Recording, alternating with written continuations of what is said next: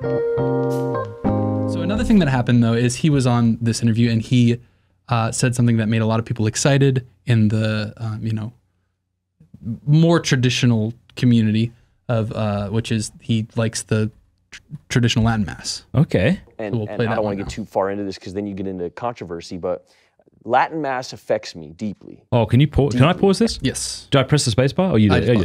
First of all, the fact that he said, I don't want to get too far into controversy shows that he's got his finger on the pulse as to the conversation going on within the church today, right? Yeah. It's not like he just entered oblivious. So that's a good sign. That's the impression that this whole interview gives is he talks about like being excited to receive communion the first time before he had and things like that. Like this beautiful. It's not fake. It's not like a front. But yeah. How come? Because it feels like they're not selling me a car. And when I go to some Mass with the guitars and stuff, and I'm from, Santa Ynez, right? So that's where I was catechized. And there's a lot of guitar playing. And there's a lot of like what feels like they're trying to sell me on an idea. Yeah. Whereas what I feel when I went to Oakland and went to like, and by the way, there's a very incredible version of that as well. That's super activating and very emotional that I've experienced up there with Father Bobby. There's He's also talking about the Novus Order? Father Peter. Is that what he meant? Yeah, he's talking about Novus Order. Something. And before this, he's talking about Bishop Barron was asking him about like what it's like to be an actor, and he starts talking about how like he tries to be like activating to activate people. So whenever he says activating, it's like, and then because how they get talking about the masses, he says, I feel like the right of the role of the priest is to kind of activate. Yeah. The worship, activate the... I want to say something about Bishop Barron here. Like, I know that he gets a lot of flack online, but the fact that he followed up with him and wanted him to say more about his experience of the Latin Mass, I think is awesome. Yeah. Like, again, I think people are overly critical of the good bishop at times. But look, like how many, I imagine this has got like 1 million views or something by now, has it? It doesn't matter. But yeah, probably. But I mean, the fact that you've got millions of people hearing about his experience of the traditional Mass is huge. And that he followed up with him and said, tell me about it, or how. Yeah. Cool. Christ the King in Oakland does a Latin Mass every day of the week. And it feels like it's not being done to sell me on anything. And it feels almost like I'm being let in on something very special. And the quiet, it activates something in me where it feels like I found something. It's a little bit like a band.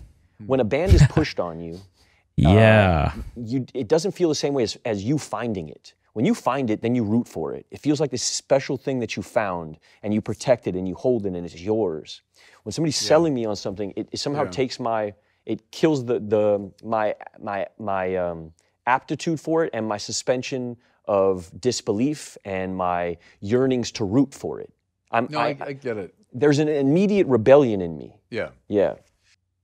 Oh, and that was kind of all he said about that? That's interesting. Yeah, that's really cool. I don't know if there's anyone under the age of 40 that's like, no, let's totally bring back guitars. Let's get the tambourine back.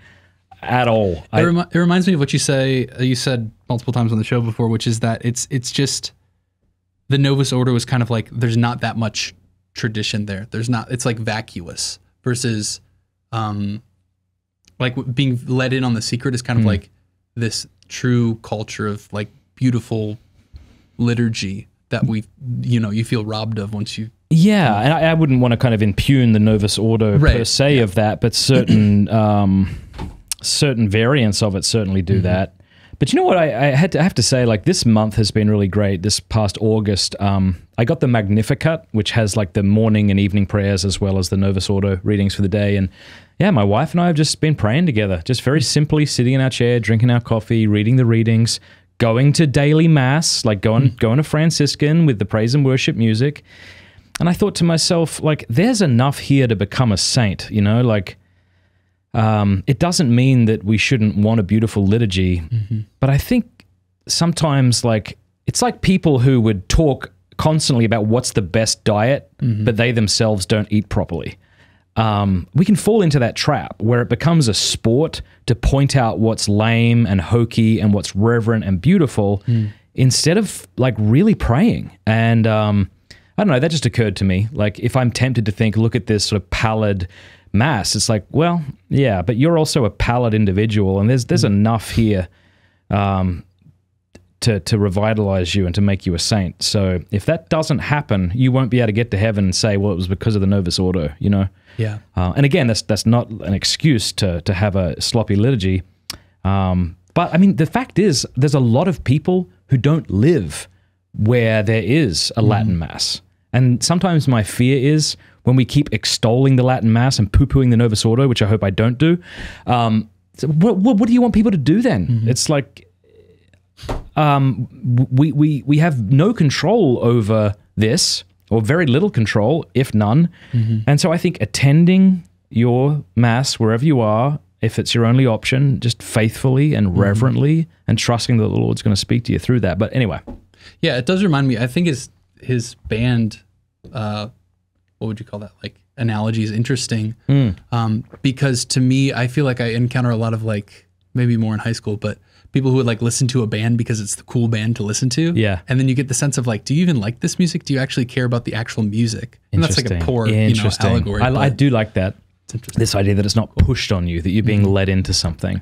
So that's all we have. Actually, you know what's interesting, just real quick, that is reminiscent of what he said earlier about the people he was with on the movie set not pushing anything on him. And there is something about that in the Latin Mass. It's like, you can be here and you're welcome. It's not like, please, please come. It's not like that. And I think there's something about that that's really attractive. Yeah, right. Just to clarify, though, that's not the movie set. This is before he's preparing that he's okay. Thanks. Yeah. Thanks for the clarifier. Hey, thanks so much for watching. Please be sure to like and subscribe and leave a comment below letting us know what you thought about the video.